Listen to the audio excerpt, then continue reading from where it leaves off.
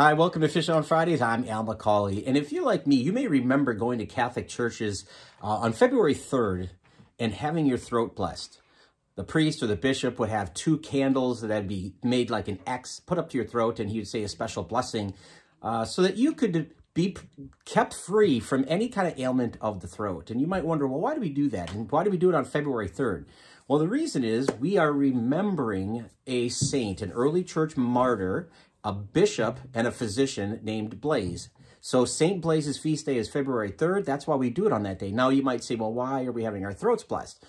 There's a story, a legendary story connected to the life of Blaise. And I say legendary, it doesn't mean it didn't happen. It just means that we have very little historical proof of it.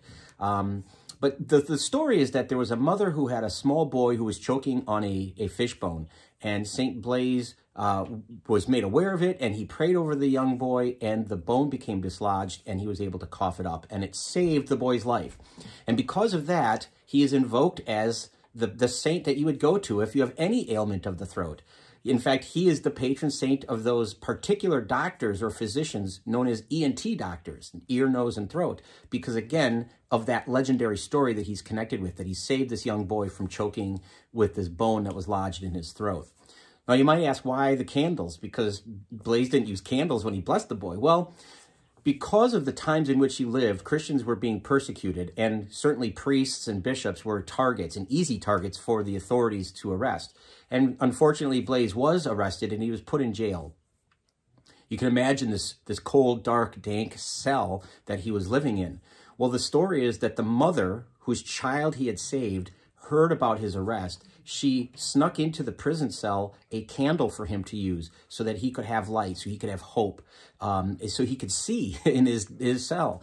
And because of that, that was like a gift of gratitude, I suppose. But because of that candle that was given to him in a dark time, it's associated again with St. Blaise. And so candles are used, unlit candles, of course, to put up to somebody's throat as a form of blessing over them so that they are kept free from any problems, any sickness, any ailment of the throat.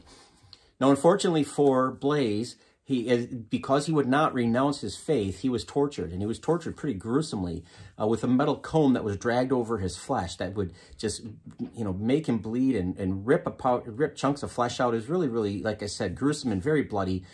Sometimes he's portrayed holding this metal comb because it was the implement of torture.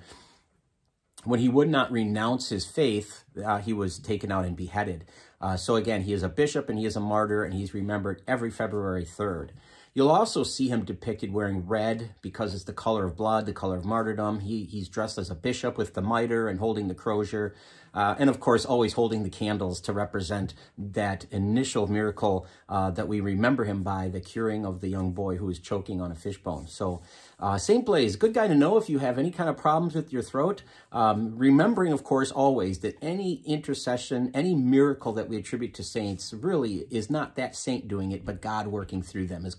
They are conduits of God's grace, but to be mindful of that. So if you know or love somebody named Blaise, if you know or love somebody who has problems with the throat, you might want to pray with St. Blaise for his intercession for healing. Feel free to share this video with them. I'm always glad that people tune in to watch Fish on Fridays, and hope you'll continue to do so. Please feel free to subscribe to our YouTube channel, follow us on Facebook. Those things would be great. But until next time, please be good to each other, and God bless.